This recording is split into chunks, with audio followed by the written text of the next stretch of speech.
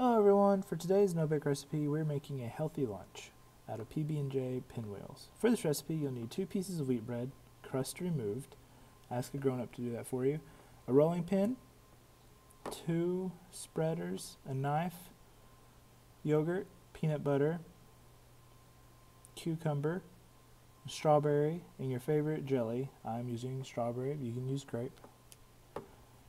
First you'll grab your rolling pin and you need to smash out your breads. Give those a good roll until they're nice and flat. Once they're flat, you grab your peanut butter or another nut butter of your choice if you're allergic to peanut butter, and we'll spread that on one piece of our bread. And then on the other piece of bread, you'll grab your jelly, put that on there, and spread it around too.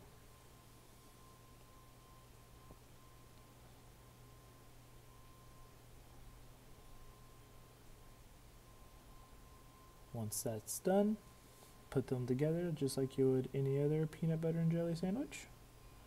But then we're going to roll it up. This can be kind of messy, but have fun while you're doing it.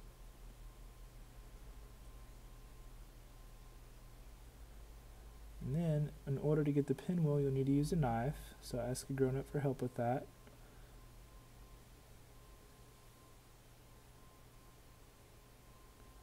And then you have your PB&J pinwheels.